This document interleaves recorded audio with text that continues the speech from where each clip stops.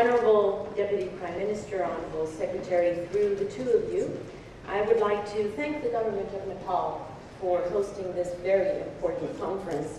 Your presence here today really denotes the importance of this topic for Nepal, for this entire region, and for all LDCs.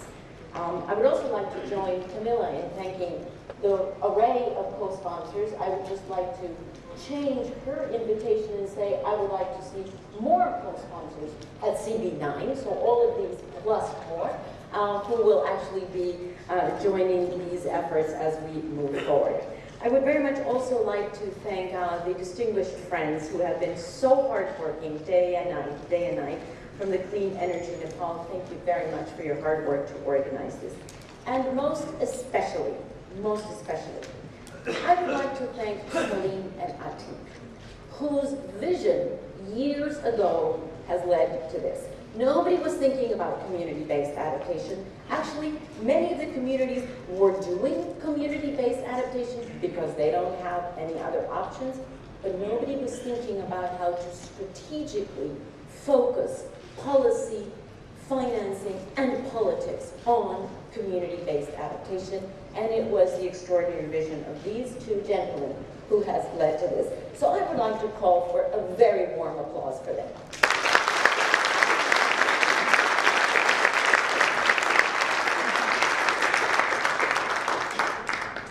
So this particular 8th conference is focused on financing for CBA.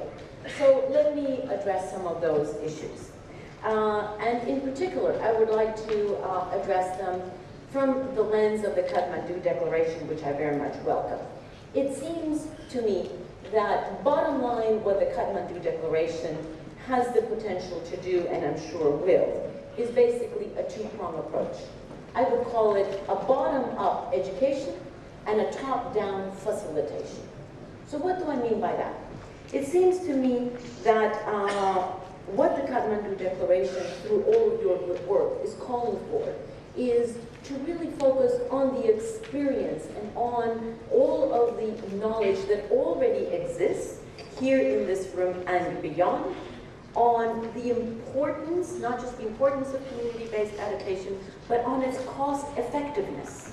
Because dollar for input, dollar for effect, dollar for welfare, there is no better ratio of cost effectiveness than community-based adaptation. And how to do that, you are the experts. So it seems to me that one of the very important things that is being done here is this bottom-up education that comes from your experience, from your field expertise, you who are on the front lines of CBA, to really be able to inform the levels above you as to the cost effectiveness and the importance and the urgency of community-based adaptation. And there, as we have all done already, but I would like once again to acknowledge Nepal's leadership, both in its creation of the concept and application of LAPAS, as well as on its determination for the 80% to go to community-based adaptation.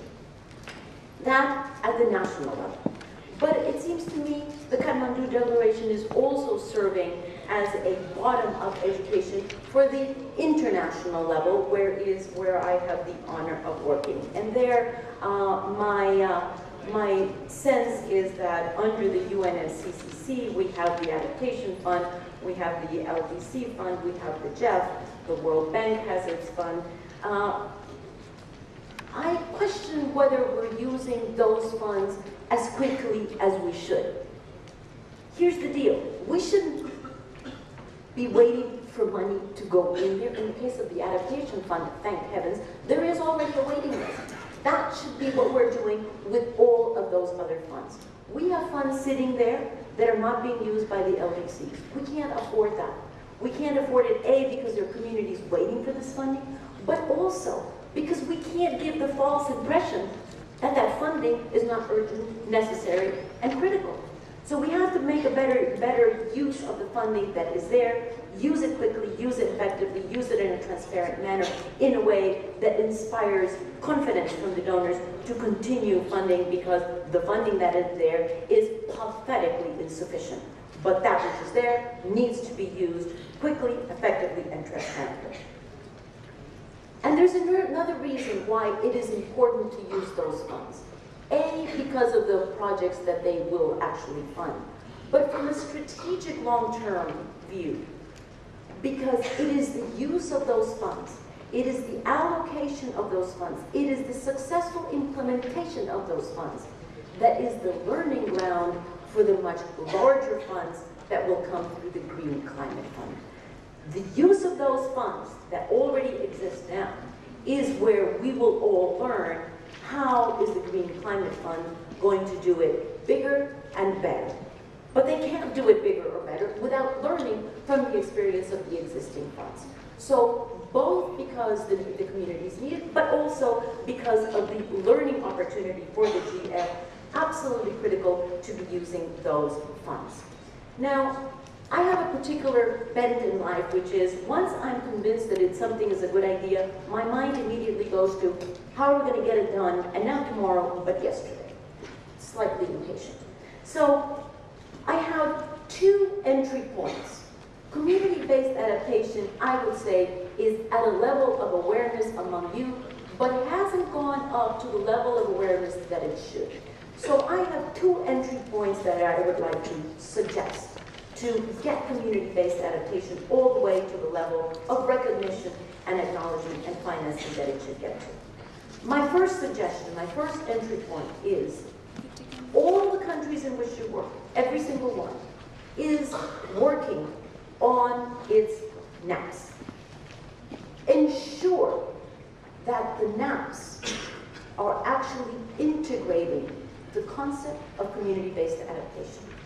The NAPs are going to be the entry point for the GCF. The NAPs are going to be the entry point for a lot of policy making under the UNFCCC. The NAPs are going to be the entry point for many bilateral agencies. So it is very critical that CBA is very well cemented, grounded, and acknowledged in every single one of the NAPs that you're all working on.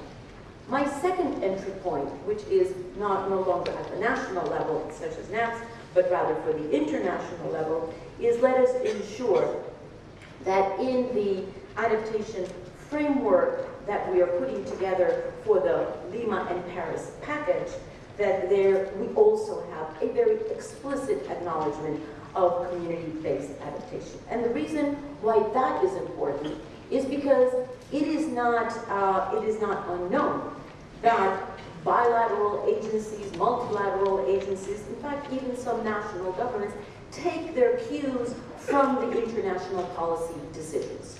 So think of the international policy regime as sort of the director of an orchestra where all the different musical instruments are looking up to see, okay, where are we now? How do we take our cue?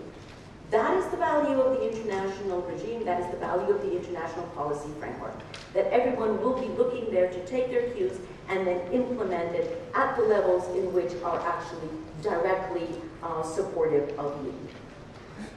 Now, my last point is something that I'm very grateful to Ashley for bringing up, which is you have been focusing here, absolutely justified, on adaptation. But I also want to remind you, as has Atik done, that while we use our left hand and our left foot to press for adaptation, funding, and policy support all the way through Lima and through Paris, we need to use our right hand and our right foot to press for very rapid mitigation from the high-emitting countries. Atik has already reminded us. And to think of it visually, if we don't get accelerated mitigation, it's going to be like trying to fill, as I told some friends yesterday at lunch, trying to fill a glass with water, but the glass has a hole in the bottom. So you can fill it and you can fill it and you can fill it, we're never going to be able to reach a full glass. That is the relationship between mitigation and adaptation. And we must, although it is very justified that we focus exclusively on adaptation because that is the urgency, we have the responsibility to act both for the immediate as well as for the mid and long-term needs. And with respect to immediate and with respect to medium and long-term needs, we must press for accelerated mitigation from the high-emitting countries, which means global peaking of emissions over the next 6 to 10 years. That is a mammoth task. And it means carbon neutrality world over in the second half of the century, established by the IPCC. That is a transformation, ladies and gentlemen, that humanity has never undertaken. That is a transformation that not only has to be undertaken, but it has to be undertaken within the time period, because otherwise the cost of adaptation will exponentially rise to the point where adaptation is not only extremely difficult, but perhaps moving into the impossible.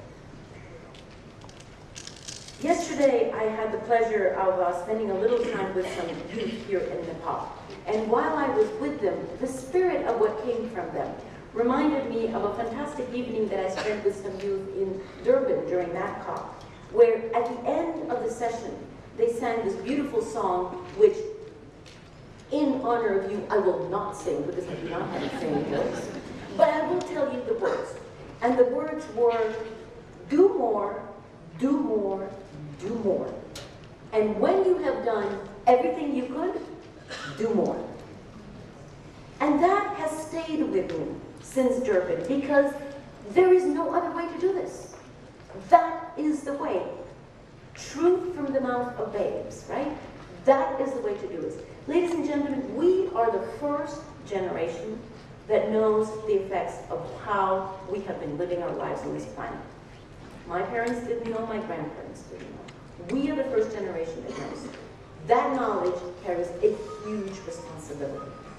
A huge responsibility. Because we're the first generation to know, we have to be the generation to face this.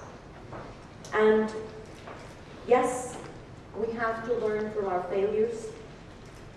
And the reason why we have to learn from our failures is because we cannot fail the next generation.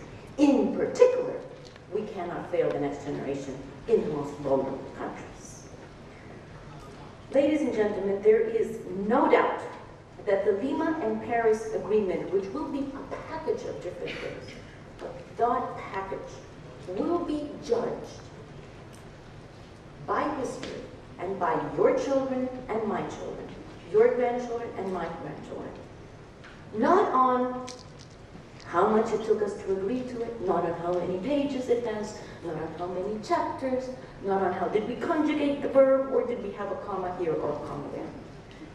It is going to be judged on one thing only. Did it effectively protect the welfare of the most vulnerable population of the world?